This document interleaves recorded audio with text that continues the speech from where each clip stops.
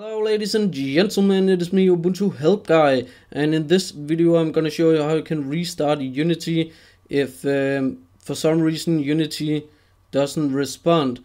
So all you have to do is press Alt and F2 on your keyboard and then type in Unity and then press enter, and then Unity will restart. Now you can also open your terminal and then just type in setsid Unity and then press enter, and Unity will restart. Now these methods are without restarting your Compiz. So to restart Unity and Compiz, you will have to open your terminal and then type in setsid compiz -- replace, and then your Compiz will restart.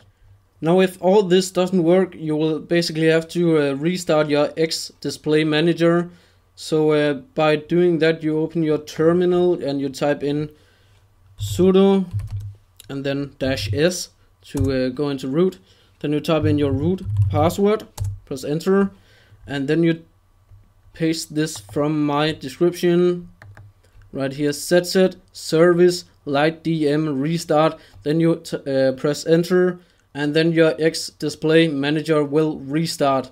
So thank you guys for watching this quick video. Hope it could help some of you guys out there. Thank you guys for watching. Have a nice day, and I will catch you guys in the next one. Peace out, Girl Scout.